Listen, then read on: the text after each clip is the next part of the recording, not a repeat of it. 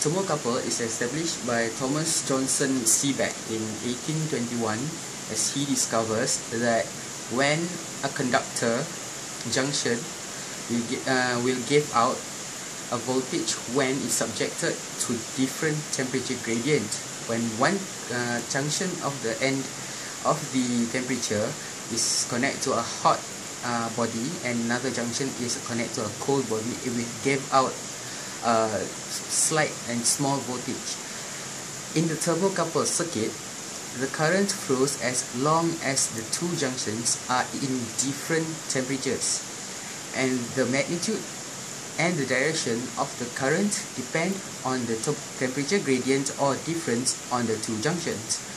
The common method that is used to measure the temperature at the reference junction with the direction reading temperature sensor then apply this cold junction temperature measurement to the voltage reading to determine the temperature measured by thermocouple. The method is called cold junction composition, or in CJC. The voltage from the thermocouple are highly nonlinear, and the Seebeck coefficient can vary by a factor of 3 or more over the operating temperature range of some thermocouples. Therefore, we must use a lookup table or using an approximation to the thermocouple with voltage versus temperature curve using polynomials method.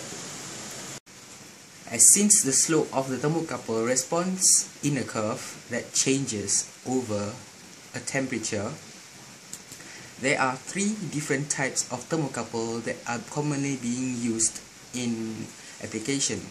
They are J-type, K-type, and T-type. There are three different approaches on the calibration of the thermocouple. For the first approach, as commonly being used in J and K-type, by using the response curve that are relatively with the incremental slope of the sensitivity. As for the J and K types, usually remains fairly constant. For the other approach, that is by recording a matching set of voltages to its respective temperature and then using the linear interpolation between 2 points to get the temperature value. Lastly, is to use higher order of equation that model the behavior of the thermocouple. And that is all.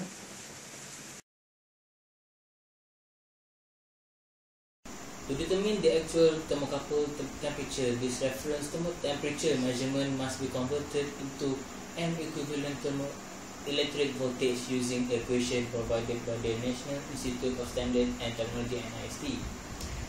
Basically, sensors have their sensitivity. There are several difficulties measuring with the thermocouple that I am going to discuss with all of you. It is not easy to transform the voltage generated by the thermocouples into the accurate temperature reading for many reasons. The voltage signal is small and the temperature voltage relationship is non-linear. Let's consider this issue one by one. The first issue is about the voltage signal is small. The most common thermocouples types are J, K, and T types. At the room temperature, for example, their voltage varies at 52 microvoltage per degree Celsius, 41 microvoltage per degree Celsius respectively. Other less common types have an even smaller voltage changes with temperature. This small signal requires a high gain stage before analog to digital conversion. When the voltage signal is small, the signal conditioning typically requires a gain of about 100 or so, fairly straightforward signal conditioning. What can be more difficult is distinguishing the actual signal from the noise picked up on the thermocouple slits. Thermocouple slits are long and often run through electrical noise environments. The noise picked up on the leads can easily overwhelm the tiny thermocouple signal. The second issue is about the voltage signal is non-linear. The slope of the thermocouple's response curve changes over temperature. For example, at 0 degrees Celsius, a T-type thermocouple's output changes at 90 microvolt per degree Celsius. At 100 degree Celsius, the slope increases to 47 microvoltage per degree Celsius. There are three common ways to compensate for the non-linear of the thermocouple. Those are portion of the curve that is relatively flat and approximate the slope as linear in the region, and approach that works especially well for the measurement of a limited temperature range. The third part is the practical thermocouple solution. The thermocouple signal conditioning is more complex that compared to the other temperature measurement system. The time required for the design and debugging of the signal conditioning can increase a product time to market. Errors in the signal conditioning, especially in the reference junction compensation section, can lead to lower accuracy. The following two solutions address this concern. The first solution is by the optimized for the simplified. The small thermocouple signals is amplified by gain and output scale factor. Next, the noise reduction, where the high frequency common mode and differential noise are removed. Furthermore, the process can be done by non-linearly correction, so that the data will be calibrated to minimize error in the thermocouple reading. The next measurement solution is by optimizing for accuracy and flexibility. We can do that by removing the noise and amplify the voltage. That's all for me. Thank you.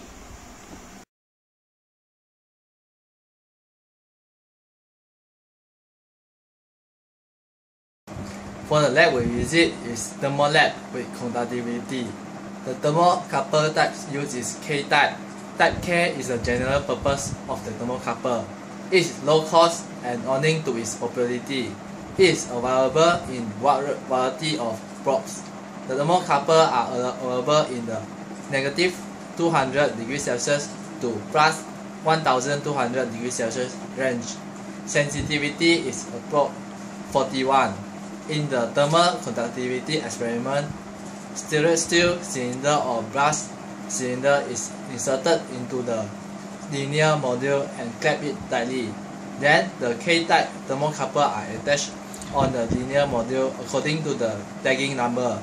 Then main power supply of 240 volt is set to 20 watt. After set as 20 watt as the input power, wait for 20 minutes. Thermocouple detects the temperature and finally we can record the data.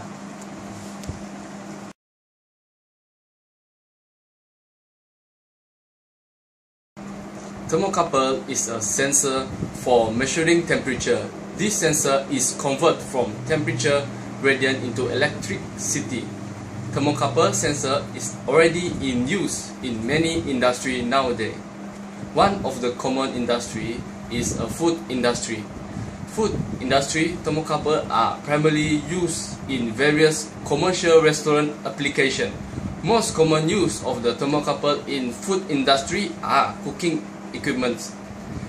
The thermocouple can be found in a large food cooking system used for mass production to small scale, low volume restaurant grade applicants. Typical cooking type equipment to use temperature sensing probes include ovens, fryers, toaster and grills. Traditionally, temperature sensor for the food industry thermocouple need to provide consistent temperature readings to ensure precise cooking, frying or heating to protect food from being overcooked as well as undercooked. Besides that, this sensor also apply in manufacturing industry. Thermocouple can generally be used in testing of prototype electrical and mechanical apparatus. For example, switchgear under test for its concurrent carrying capacity may have thermocouple installed and monitor during a heat run test to confirm that the temperature rise at rate current does not exceed design limit.